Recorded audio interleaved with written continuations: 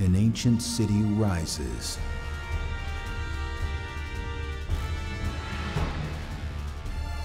The most wicked city on earth.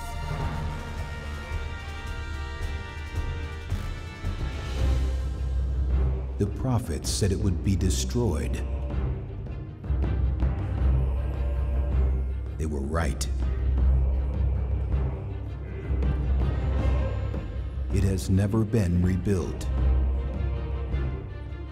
Yet the ancient prophets saw her rising.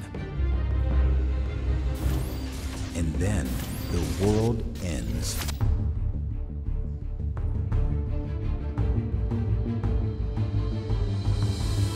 Babylon Rising.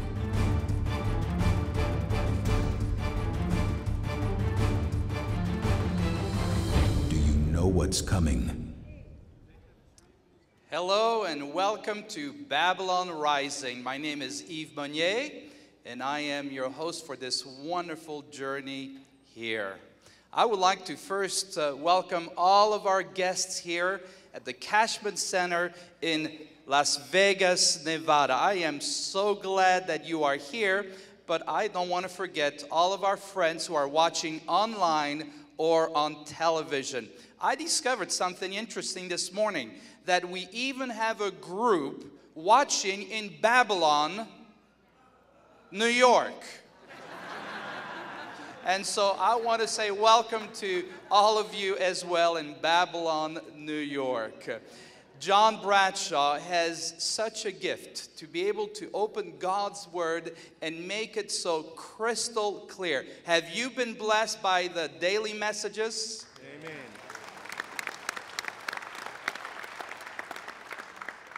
I'm kind of sad today, and it's not because New Zealand prevailed in our poll yesterday. I'm over that. But I'm sad because today is part 4, the final part of our Babylon Rising journey. All good things seem to come to an end on earth. But I've got some good news, because John Bradshaw is going to do a longer series. He's going to flesh out a lot of the things that he's presented during Babylon Rising during a longer series that starts, and you want to mark your calendar, it starts on Friday, January 20, 2012. And let me tell you this, a lot of good stuff is going to be shared then. It's a great way to start the new year. We want to offer some resources to you. People are asking, you know, we're just so enjoying what we're hearing. Our interest has been pricked. We want to learn more. And so there's a couple of things that you can do that will help you in learning a whole lot more from what you have already learned. Number one, go to our website, Babylon is Rising, and there is a tab that says Bible Studies. So you may want to go there and just push that tab and sign up for Bible studies, for deeper, more involved study of the Bible. Also, right off the press, and this is hot because it's so off the press, is this book called Babylon Rising by John Bradshaw. And we want to make sure that you check this out. It's available for you as well. Some of the things that John was not able to present during Babylon Rising are right here in this book. Well, I just love the violin. To be truthful, it's probably one of my very favorite instruments. And so when I discovered Jamie George was coming, I was very, very excited. He is so gifted. I don't know if you've noticed this, but when he plays, he can reach such high notes in a way that is so enjoyable. And we're glad that he is here today. And not only for Babylon Rising, but we've arranged for him to be in concert tonight, 6 p.m. Pacific Standard Time. And those of you who want to watch him online, you will be able to do so. So from 6 o'clock on, you will be able to watch and enjoy Jamie George in concert. Right now, I'd like to invite him to come forward as he prepares our hearts, as he plays Holy, Holy, Holy.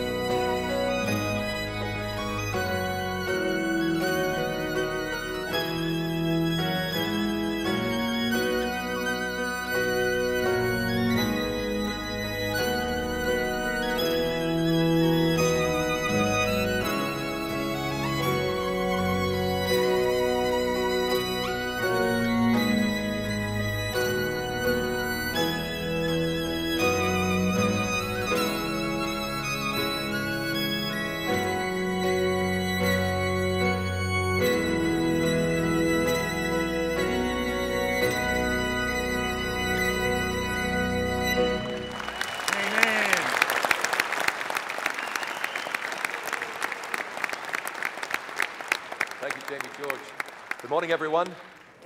Welcome to Babylon Rising. And as Eve said, I want to welcome my friends in Babylon, New York. Isn't that great? I've been there. Great place. Tell you something funny about Babylon, New York. It's on Long Island. There's a marina there. It's a coastal town, a great place. At the marina, there's a tall concrete pole, and on top of it, there's a lion with eagle's wings, just like the symbol for Babylon in the Bible. Fascinating. Cool place. Glad you're here. Don't forget the concert tonight at 6 o'clock. You'll hear Jamie George, and you'll be so blessed.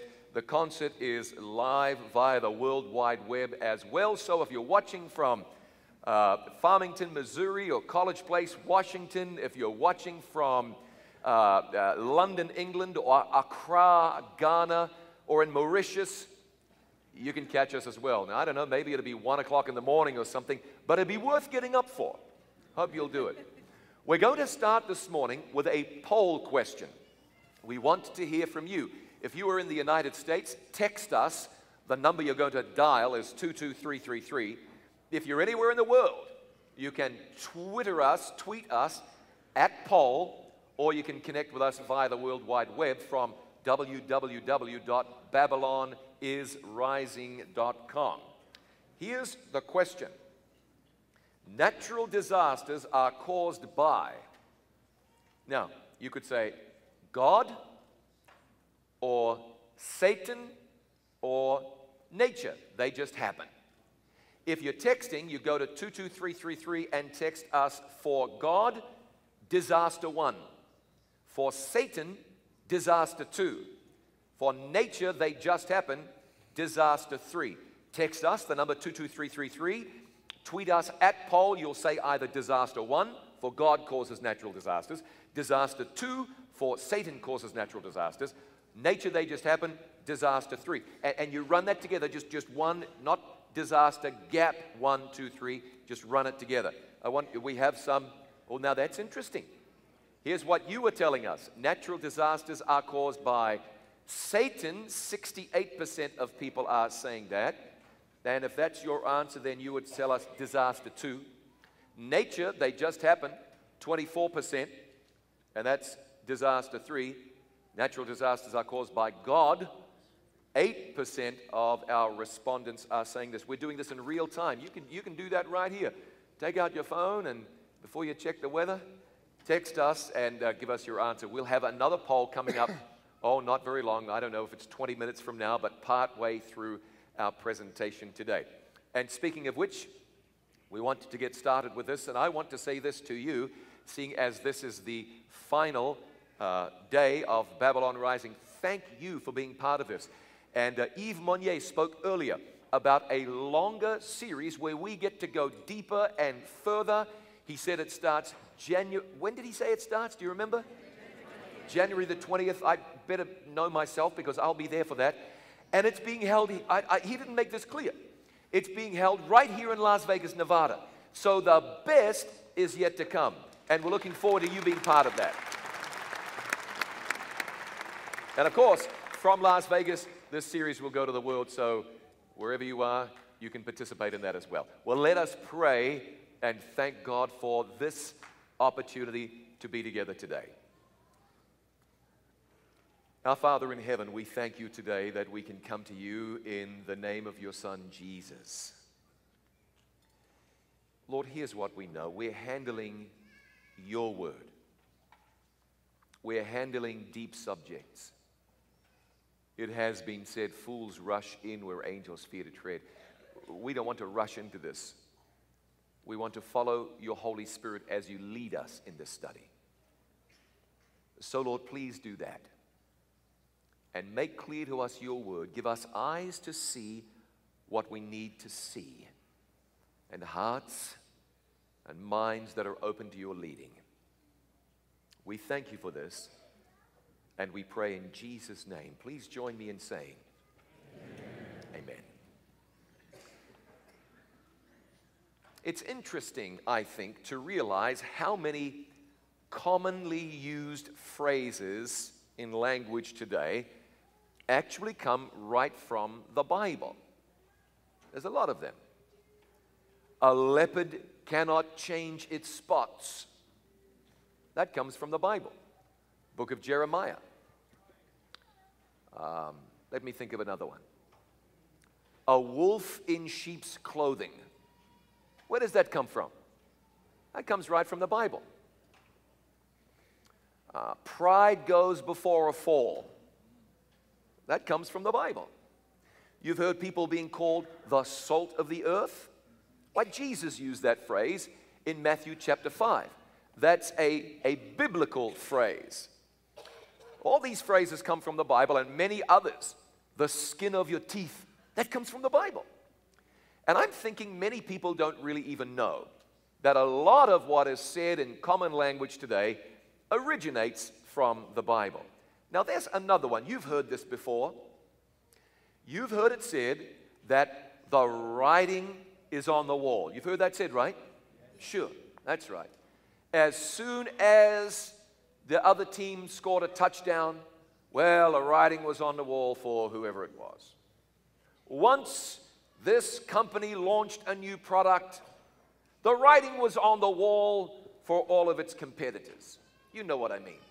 The writing on the wall, a common phrase, and originally drawn from the Holy Bible. And what I find fascinating about this in the context of Babylon rising is that originally this phrase, the writing on the wall, was used in association with the ancient Babylon of the Bible. Let me tell you a little bit more about that. Babylon was such a great and such a powerful kingdom. It really was dominating the entire planet. There was nobody on the earth who could come against Babylon and overthrow it. It really believed that Babylon was going to last forever. In fact, Nebuchadnezzar wrote, and it was found by archaeologists, where he spoke of Babylon and said, "May it last forever." You would not have thought that this great kingdom could ever come to an end. But then, suddenly, literally overnight, this great, this mighty kingdom, Babylon, was swallowed up by a rival nation. Here's how it happened. King Nebuchadnezzar's grandson, Belshazzar, was a co-ruler in the kingdom of Babylon. He was home in the palace one night when Babylon came under very heavy enemy attack. But Babylon was so well fortified that the Babylonians felt falsely secure. The attackers were the Medo-Persians, located in what basically we now know today as modern-day Iran. It's interesting how they were able to conquer Babylon. We pick up the story in Daniel chapter 5. It begins in verse 1. Let's look at this from the Word of God. Daniel 5 and verse 1. Belshazzar the king made a great feast to 1,000 of his lords and drank wine before the 1,000. Belshazzar, while he tasted the wine, commanded to bring the golden and silver vessels, which his father, his grandfather, same idea, Nebuchadnezzar had taken out of the temple at Jerusalem, so that the king and his princes and his wives and his concubines, that's his mistresses, might drink therein. Now, it's probably easy for us to fail to see just how significant this really is. 70 or so years before this event, Nebuchadnezzar had led the armies of Babylon down to Jerusalem. And they had attacked Jerusalem. As a matter of fact, the entire book of Daniel begins by saying this. Daniel 1 and verse 1. In the 3rd year of the reign of Jehoiakim came Nebuchadnezzar to Babylon, a king of Babylon, to Jerusalem, and he besieged it. Now, I want you to notice that he took part of the vessels of the house of God, which he carried to the land of Shinar, that's Babylonia, to the house of his God. And he brought the vessels into the treasure house of his God.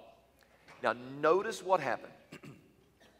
Nebuchadnezzar attacked Jerusalem, and among the spoils of war were the sacred, special vessels or instruments that were used in the temple, in the sanctuary, in the worship of Almighty God. Now, I'm sure you understand, that temple was holy. It was sacred, and Nebuchadnezzar stole the special, precious, valuable instruments that were used in the temple to worship God. And he brought them down to Babylon. Those things were very holy in the sight of God. And here's Belshazzar bringing them out at a party. In other words, the holy things of God were used in a drunken, debauched frenzy to honor the devil himself. We read in Daniel chapter 5 and verse 4 these words. They drank wine and praised the gods of silver and of gold, of brass, of iron, or wood, and of stone. Now, what happened next? What happened next when they were doing this? The Word of God says the writing was on the wall for Babylon. Daniel 5, verse 5. In the same hour came forth fingers of a man's hand, and wrote over against the candlestick upon the plaster of the wall of the king's palace. And the king saw the part of the hand that wrote. The next verse says that he was so scared when he saw this. This hand appearing out of the invisible sleeve of darkness. He was so scared that his knees literally started knocking together. He called all of his counselors together. He said, explain what this mysterious writing means. But they could not. And so they called Daniel, the prophet Daniel, an old man now. Belshazzar called to him and he said, I want you to interpret the writing on the wall. As a matter of fact, it was somebody else there who said, what about Daniel? Remember all that he has done. Maybe he can help. And Daniel came and interpreted the writing. He said, Belshazzar, there are 4 words written there. Well, maybe 3 words, one repeated. Mene, mene, tekel, upharsin. Mene, mene, tekel, upharsin. Now, what in the world did this mean? Daniel was to interpret this writing for the drunken, fearful, panic-stricken king. Mene, he said, God has numbered your kingdom and finished it. Tekel, you are weighed in the balances and found wanting. Perez, your kingdom is divided and is given to the Medes and the Persians. At the same time as this was going on, the Medo-Persian army was marching into Babylon. And the Bible says, in that night was Belshazzar, the king of the Chaldeans, slain. And Darius, the Median, took the kingdom, being about 62 years old. That's what the Bible says. Babylon fell that night. This unconquerable, this mighty, this powerful, world-dominating kingdom fell. And from that time, the great kingdom was no more. Here's the reason for Babylon's demise. Daniel talks to the king about this, and he speaks to Belshazzar, Daniel chapter 5, verses 18 and verse 20. He says to him, the Most High God gave your father, God gave your father a kingdom and majesty and glory and honor. But when his heart was lifted up and his mind was hardened in pride, he was deposed from his kingly throne, and they took his glory from him. Now, do you remember what happened? The story talks about how Nebuchadnezzar went out into the wilderness. He was strucken.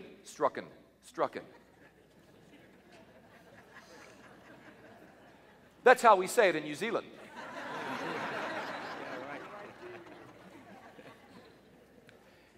He was stricken.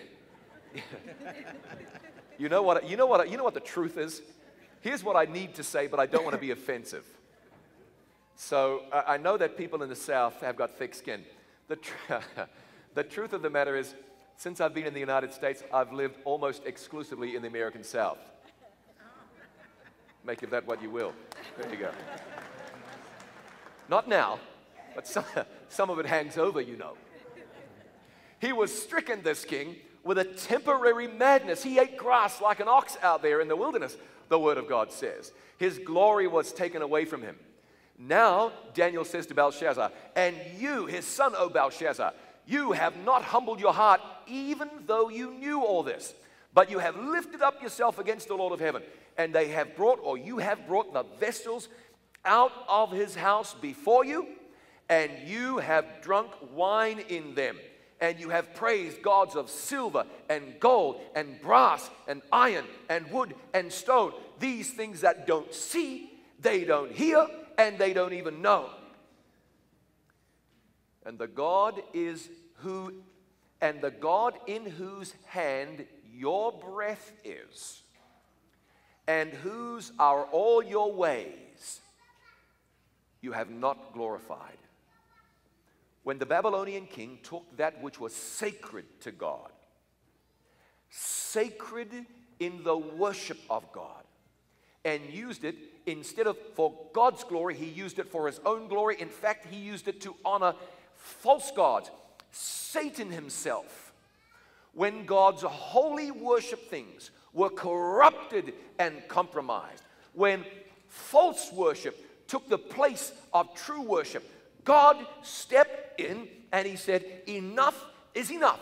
And the writing was on the wall for the kingdom of Babylon, and Babylon fell. Babylon fell. We see around us a world that is in decline. In spite of education and advancement and enlightenment, in spite of all of that, society has regressed. We've gone backwards over the years. Now, I know you're glad for cell phones and computers and dishwashers, and sure, all right. But we are living in a world where terrorism has come to Main Street. People get involved in embarrassing, high-profile moral scandals. And we reward them with celebrity and status. Environmentally, the world is groaning. It's groaning. Cities are straining. We've got an economy that is barely holding together. What this world needs is a Savior. This is a planet in need of a deliverer. This is a world in need of a Redeemer. Someone or something who would come and bring security and hope and direction and safety, while the whole world today is wondering what's going to happen next. While people everywhere are looking and wondering which way to turn, Babylon is rising.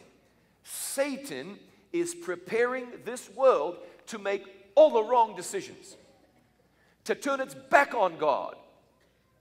And instead of following the truth that is contained in the Bible, instead of embracing Jesus who died for the world, instead of faithfully following a loving Creator God, this is a world that is being primed. This is a world that is being groomed to accept delusions and deceptions and not truth. I want to tell you today, though, there is good news.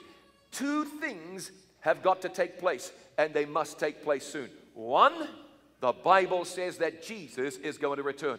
And secondly, the Bible says that Babylon will fall. Now, speaking of the return of Jesus,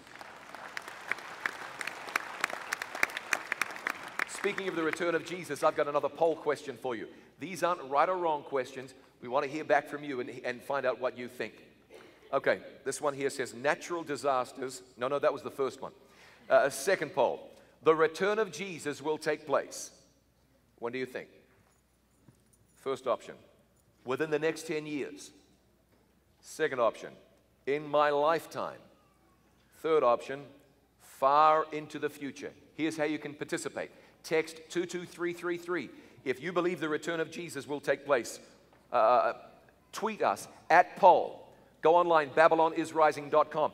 If you think the return of Jesus will take place within the next 10 years, say 10 years. That's 10 years, just all run together, 10 years. If you believe it'll take place in your lifetime, text us or tweet us or contact us online and say lifetime. If you think it's far into the future, 22333 for texting, at poll for Twitter, online, babylonisrising.com. Far into the future, you say far future. That's what we'd like you to do. So when do you think the return of Jesus will take place? In my lifetime, 72%. Within the next 10 years, 18%. Far into the future, 10%. Now remember, we're just asking your opinion. I'm not going to tell you if you're right or wrong or anything like that. What do you think? Fascinating. In my lifetime, 72%. Within the next 10 years, 18%. Far into the future, just dropped down to 9%. The Bible tells us, even though we cannot know exactly when Jesus is coming back, the Bible tells us that Jesus is coming back. And if we look at the signs of the times as listed in the Word of God, we would have to believe that He's coming back sometime soon. And we know that before He does, the Word of God says Babylon will fall. Now we go to Revelation chapter 14. And John writes in Revelation 14 and verse 6, I saw another angel fly in the midst of heaven, having the what? Everlasting gospel. The eternal gospel, some translations say. You could call this the final gospel. Now that word gospel, we say that means what? Good news. So whatever the angel has, and angels representing a messenger, whatever the messenger has to say, it's got to be what? Good news, because it's the gospel. All right.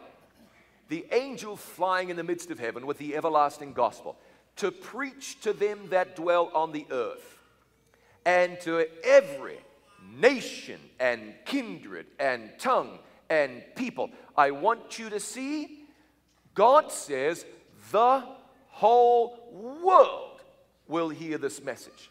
God will give everybody the opportunity to hear and understand and make a decision. Now the first angel says this, fear God and give glory to him, for the hour of his judgment has come. And notice what it says now, worship him who made heaven and earth and the sea and the fountains of waters. In other words, there is a call to worship the true God, a call to worship the Creator God. You know that we know God is the true God because God made the things that other gods are made out of. God, the Creator God, is the true God.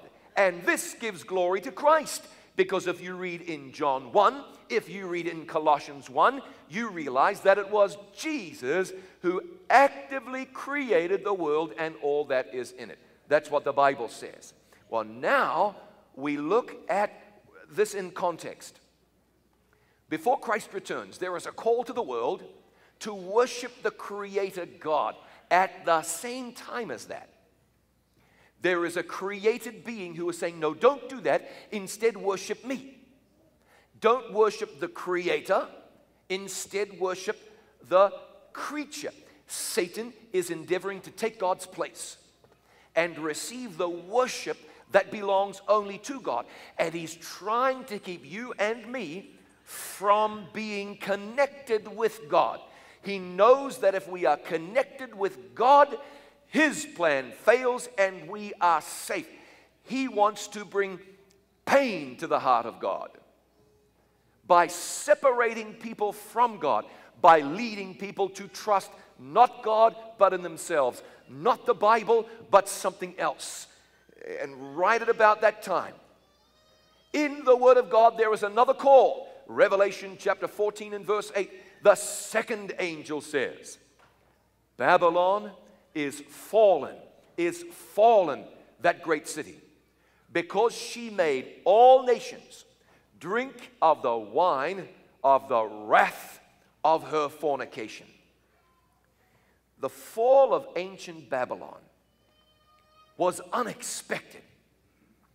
And in just the same way, you wouldn't expect modern Babylon to fall. We read in the Bible, she is so powerful. She is called Babylon the Great, the one who says in her heart, I sit a queen and am no widow, and I shall see no sorrow. But she falls. She believes she cannot. She states that she will not, but she does. And the Word of God says Babylon is fallen. Now think for a moment. What precipitated the fall of ancient Babylon? The rulers took that which was holy to God and desecrated it, corrupted it, and used it to rebel against God. They made an openly defiant stand against the things that God called sacred. In the same way, modern Babylon will strike against that which is holy to God. Now, way back in the book of Daniel, Daniel chapter 8, you read about something called a little horn, joined at the hip with Babylon. Call it the same thing. The Word of God says that this thing cast the truth down to the ground. Also, we're told in Daniel 7 and verse 25 that it would think to change times and laws. So in the end of time, there's something warring against God's truth. There's something that would even attack the authority of the law of Almighty God.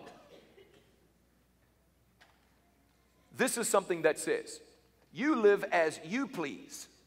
Don't live how God pleases. You satisfy self. You don't have to surrender to God. Satan has been telling these lies for thousands of years. Has it helped us or hindered us? Has it helped us to grow better as a society, or have we been going down, deeper into the mire of sin? Satan's plan has not made this world a better place on any level. Just look around the world. People are so enlightened now that they don't even have time for God. The rulers and politicians and societies leave God out of their thinking. And it's not as though things are getting any better as a result. This world's getting worse without God. And Babylon, this tool through which the enemy of God works, is said finally in the Word of God to have fallen. The fact of the matter is, the Word of God says that eventually, Babylon receives the cup of the wine of the fierceness of God's wrath. Ultimately, the 7 last plagues will fall, and everybody who has chosen in their heart to reject God and to reject God's guidance receives those 7 last plagues, and they will be lost and not saved. Now, as I say that, I can just imagine somebody saying, oh, how could God be so hateful? How could God be so mean? Why would God do that to people? Hang on a minute. Hang on a minute. God created the world to bless people. God put you here to bless you, to make you happy, to elevate you, to give you the desires of your heart as they are in harmony with that which is truly good or right. The Bible says that God wants to be our rock, our source of blessing, our stay. In fact, it says in the Word of God that in God's presence there is fullness of joy. That's what the Bible says. As a matter of fact, in Jeremiah chapter 51 and verse 9, God says of old Babylon, He says this, we would have healed her, we would have healed Babylon, but she is not healed. God was even trying to save the Babylonians. That's why He did what He did for King Nebuchadnezzar. That's why He allowed Nebuchadnezzar to go mad and go out into the wilderness, because it was maybe Nebuchadnezzar's best opportunity to recognize that fighting against God was folly and embracing God was the right thing to do. Nebuchadnezzar, a wicked man, a vicious man, a murderous tyrant. Nebuchadnezzar's heart was melted by the grace of God. As far as we can tell from the Bible, this man died a saved man. You're going to see Nebuchadnezzar in glory. Someone going to tell me that God is against people, mean to people, hurting people? He chased down Nebuchadnezzar until Nebuchadnezzar yielded and said, you know, it's best to go God's way. God's in the business of bringing salvation. God's in the business of bringing blessing. God's in the business of lifting people up and filling their lives with His presence. Jesus will come to you today. He'll come to everybody. He would wish that everybody in Las Vegas and everybody around the world would say yes to God, offer God their sin-polluted heart, and accept from God righteousness and strength and Holy Spirit guidance. God will save anyone who comes to Him in faith. There's a spiritual crisis we're in. a spiritual battle that's raging in our homes and in our streets and in our societies. Before it's over, the world will hear the call of a messenger from Revelation to worship Christ the Creator. And when people get to the place that they finally reject God's lordship, finally reject the things that are important to God, make a decision in their hearts to go their own way and trample on the things of God, a message will go out to the world that says, Babylon is fallen. What God wants to do is bless us and save us. My friend, I hope you know today. I hope you know today. I hope you know today that it's God's plan, God's desire to bless you and save you. You see, ultimately there will be two groups of people. One group lost, led by Babylon, deceived by the enemy, they receive ultimately the mark of the beast. The saved, the forgiven, have simply made the decision to let God be who He says He is. Simple. They've said, if you're really God, then come right into my life and be God in my life. And they receive the seal of God. And they're ready for the greatest event since the creation of the world, and that is the return to this world of Jesus Christ. Ever since. Are you looking forward to that? Ever since the human family fell into sin, Jesus has been planning to return to this earth and ransom us and redeem us and finally and forever save us from our sins. One day soon, the Word of God is clear. Jesus will return. Today, Babylon is rising.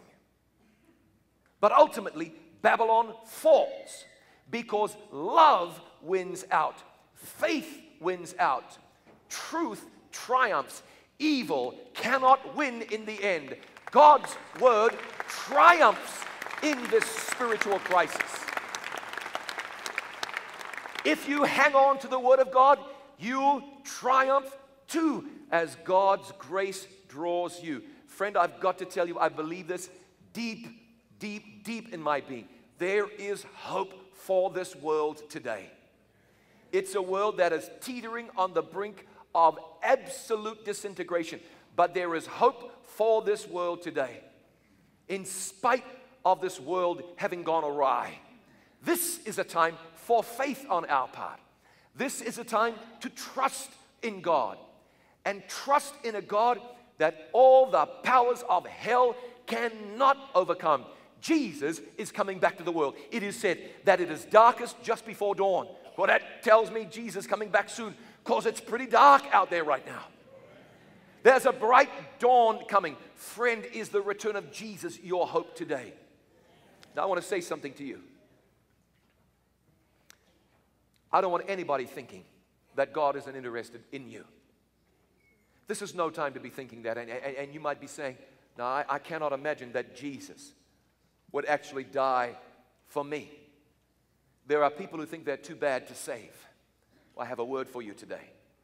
Jesus didn't come to this world to save the good folks who didn't need a Savior.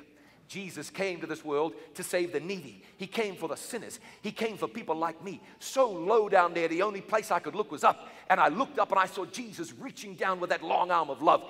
Jesus reaching out with that outstretched hand.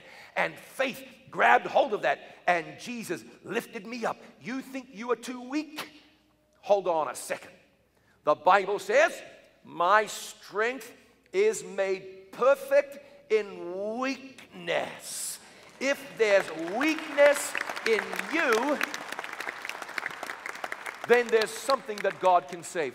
One of my favorite verses in the Bible, and I don't even like making that statement, but it's this verse, Philippians 2 and verse 13, where it says, for it is God who works in you, both to will and to do of His good pleasure. If you can trust in God, if you can look beyond the madness and the mayhem, if you can look beyond a faltering economy and a broken planet, if you can look beyond everything Satan is doing, all his manipulations and all of his conspiracies, if you can look beyond how he's manipulating people to turn their back on God, if you can look beyond that and look to Jesus, then you can know that Jesus is going to return and end the manipulating, and end the madness, and end the conspiracies, and end the grief, and end the guilt, and end the shame. Revelation chapter 18 verse 4 says, "Come out of her, my people." You know what I love about that? This thing Babylon, full of sin, full of wickedness, full of craziness. And what does God say to the people there? Come out of her who? Oh, friend, isn't God good? That people who are in over their heads in madness and sin, God can see past the outside, and God can see the heart, and He sees in people all over the world, these are my people. Christ died for you. Come out and be safe in the arms of Jesus forever. Thank God today. Amen.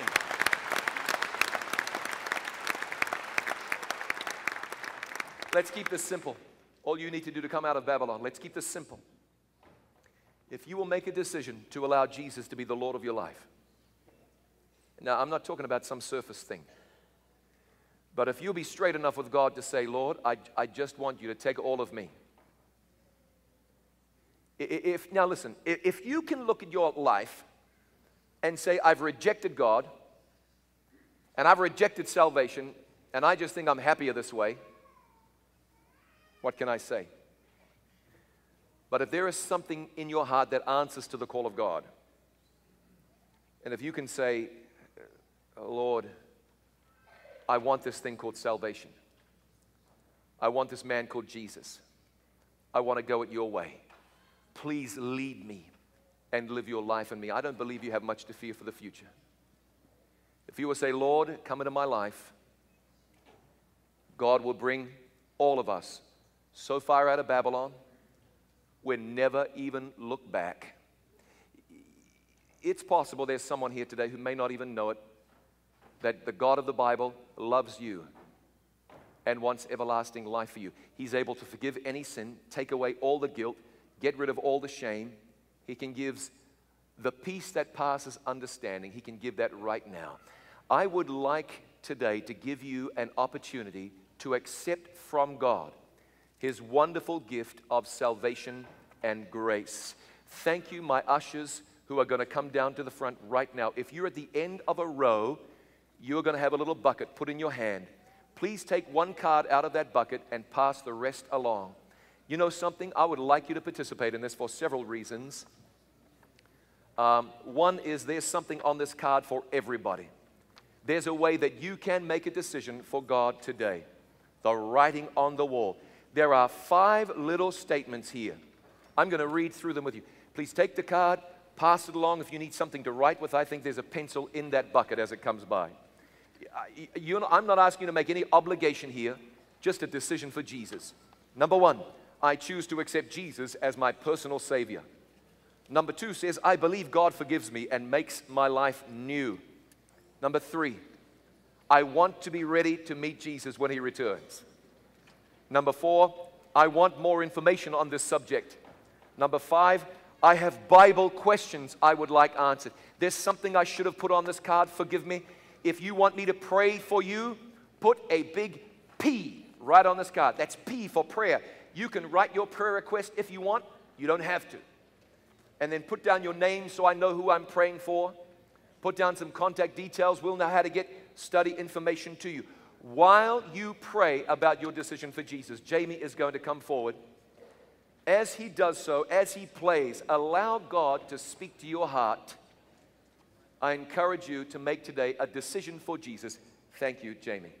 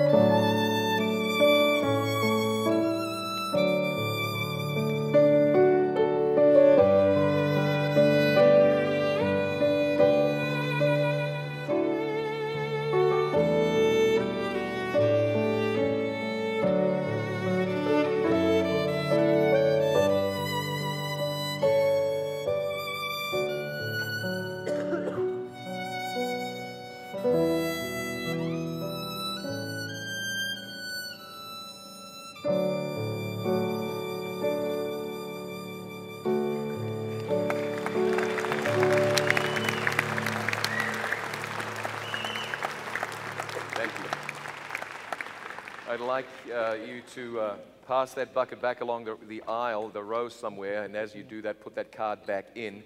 Hope the ushers are giving you time to do that. If you need a receptacle to put your cards in, then just do this. I want to pray for you. I'll pray for you personally. And I'm encouraged that today you had an opportunity to say, Lord, I want to go it your way. So thanks, ushers, for being sure that the buckets get back by so that everybody with a card, I even see one down here, someone's not getting it back in. So I'm trusting my ushers that you'll get around and do all the diligent effort you need to do to make sure that you've taken those cards back. Not want to ask someone to have, I'll pray for them and message doesn't get to me, so let the message get to me. We've got some questions that we're going to do in our last few minutes today. Is there any significance to the fact that a hand wrote those words on the wall as opposed to them just appearing there? Yes, there is. 10 Commandments, did they just appear or were they what? This was to let people know this was the hand of God. Now, God could have made them just appear. Sure, He could have. But there was added significance there. And also, they witnessed a hand. If they just turned around and saw writing on a wall, they'd have said, who did that? But they all saw a hand doing it, and people knew this was God. You mentioned an economic crisis that will affect millions of people, and that was Randall in Oregon. Thank you. Millions of people. How soon do you think that by the end of 2011 or beginning of 2012, our economy will collapse? Let me give you a really definite answer. I'm not in the business of making predictions. I know what we know. Jesus is coming back. I know that. I know it's going to happen. The Bible says it's going to happen. Look around the world. It looks like it could happen anytime, but I don't know. People have been saying that for a while. You know what the key is? Live like it might happen today. And that doesn't mean go crazy and freak out. That means be certain that your heart and God's heart are connected. If your heart is connected with the heart of God and Jesus didn't come back for another 300 years, are you hurt by that? You've lived a full life. If your heart is connected with the heart of God and Jesus returns next week, hey, good news. You're ready. So we don't need to worry about the timing. Even the Bible says that the times and the seasons you don't need to worry about. Paul said that. It's a good question, though. Please explain what is meant by the great delusion placed upon man that they should believe a lie. This is 2 Thessalonians 2. It says God will send them strong delusion. That's not saying God's going to fool you or deceive you. That's simply saying that when you have truth and you reject it and believe something else, that becomes the strong delusion for you. It's like saying God hardened Pharaoh's heart. God didn't make it impossible for Pharaoh to be saved. Instead, he sent Pharaoh light. And when Pharaoh saw the light and turned his back on it, his heart was hardened. Similar idea with the strong delusion in the book of Revelation. Why is it that Daniel saw the beasts of Daniel 7 coming from the sea? In Daniel chapter 7. I saw that a moment ago. Can you pop that up?